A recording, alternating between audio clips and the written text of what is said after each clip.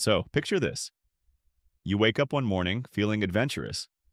Instead of your usual coffee, you think, what if I take a quick trip to the sun? Just for a nanosecond. That's 1/1000th of a second. Sounds short, right? Like how much damage could a nanosecond possibly do? Well, let's find out. Spoiler alert, it's not going to end well for you. First, let's understand what we're dealing with. The surface of the sun, also called the photosphere, has a temperature of about 5,500 degrees Celsius.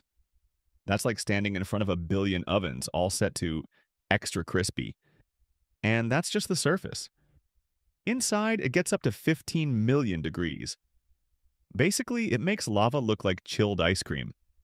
But hey, you're only going for a nanosecond, so maybe you'll be fine. Right? Okay, here's what actually happens the instant you arrive. The very first thing, you vaporize. Instantly. Not even a dramatic slow-motion burning scene. One moment you exist, the next moment, you're a cloud of atoms. In fact, you wouldn't even feel pain. Why? Because your nerves send pain signals at around 100 meters per second. In a nanosecond, the signal wouldn't even reach your brain. So, congratulations. You've officially skipped the screaming part. Now, let's break it down. In 1 nanosecond, light travels about 30 centimeters. That's roughly the length of a ruler.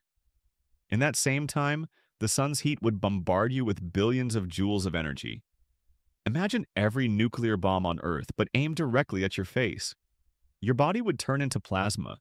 That's like the fourth state of matter, after solid, liquid, and gas. Basically, you'd become soup made of glowing particles. And remember, this is just in the first nanosecond. If you somehow tried to stay longer, like say a full second, the sun would completely erase you from existence. Not even ashes left, just poof. Gone. Think about it this way. If Earth is like sitting in front of a campfire, standing on the sun is like putting your face inside the campfire. After the campfire has been turned into a nuclear explosion, inside a microwave, that's inside another nuclear explosion. Basically, you're toast, and not the tasty golden brown kind, the doesn't even exist anymore kind. But here's the funny part.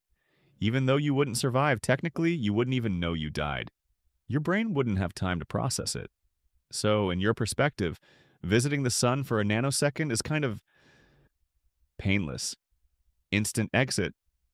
So if someone ever asks, could you survive a nanosecond on the sun?